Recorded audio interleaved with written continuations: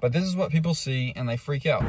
What's going on, guys? So I'm sitting here in front of my 2018 Chevy Silverado, and obviously me being on YouTube and as well as just being part of the community, I'm on Facebook, I'm on the forums, I'm seeing what people's questions and concerns are in order to make content on it, in some cases like today. So the one question that is just constantly put all over Facebook, the Silverado GMC Facebook page, is talking about the battery voltage. So a lot of people are concerned when their voltage meter on the dash goes below or above 14. So hopefully this will come up in the quick Google search menu so people will see this so they don't have to post it on Facebook, because when you see a ton of posts about the same thing on Facebook, it tends to be just a meme fest where people really troll each other, and you know, you'll see tons of comments of, yeah, scrap it, part out, blah, blah, blah, all that kind of crap.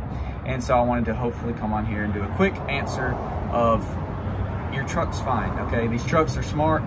The alternator does not run 24/7. The truck chooses when it wants it to run in order to charge. So if you're not using a lot of battery, the truck will not run the alternator. It'll dip down when it gets to a certain level. It'll kick in, charge your battery back up. So it's perfectly normal. So we'll hop inside, check it out, hopefully save some people from having to post all the time on Facebook.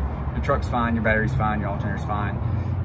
Let's check it out. All right, so this is my truck in the on position, obviously not running, but this is what people see and they freak out. So typically it hangs out right at the 14, but sometimes it does go down here, and sometimes it will go up above 14. So the lines on each side of 14 is like the safety, you're good. So as long as it stays between those two, you're fine.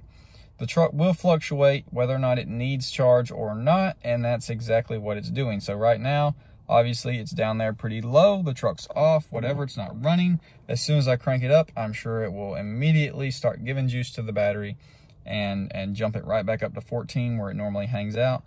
But I can see why people see this. You know, if you have an older truck that isn't like smart like newer trucks are, if you started seeing something like this, you would start to think that your battery or your alternator is going bad, but it's just not the case. This is completely normal. The check engine light's on because it's not cranked.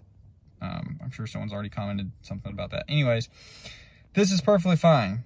This is fine, totally fine. As long as it fluctuates, goes up, down, doesn't dip down below those lines, you're perfectly fine. Your truck is A-okay. So you don't have to comment on Facebook or the forums or anything. Your truck's totally good.